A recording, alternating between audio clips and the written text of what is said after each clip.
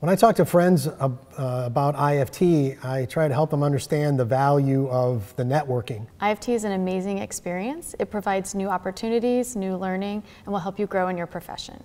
I actually give out gifts, IFT memberships as gifts to graduating students. That's my graduation present, a year's membership to IFT. So I give them while they're still a student and they're graduating. I think if one is working in the field of food, even if they are not in food science, IFT offers so much. It is the best, it's a fraternity, a membership, and it's a pass to everything that one needs in the food industry. I find that IFT is very well respected. There's a lot of loyalty in this group, and there's a lot of wonderful people who can really contribute to both the learning and the networking of the agency. Everyone loves being a member of IFT. So with IFT, you have the opportunity to really connect the dots in the global supply chain. So when I talk to my friends and colleagues about the benefits of IFT, that's exactly what I tell them. You get to not just network on a really personal level and a professional level, but you get to understand the global foodscape as a whole, which is a real benefit whether you're in business or science or just coming into the industry. When I recommend IFT to friends, I really can talk about the value that you get to work with a lot of people, and I take a step back because I've worked in the ingredient industry and we do so much competitive work. But at IFT we can all work together, and I think that that is a real opportunity for us to come together and really support IFT and the science of food.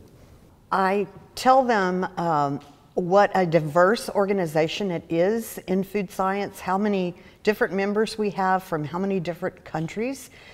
If I have friends that are colleagues that are in the food industry, I highly recommend that they come to the IFT, because if you want to learn something in any field, the opportunity is there at the annual meeting, and the opportunity is there on the website to pull down oodles of resources that are fantastic.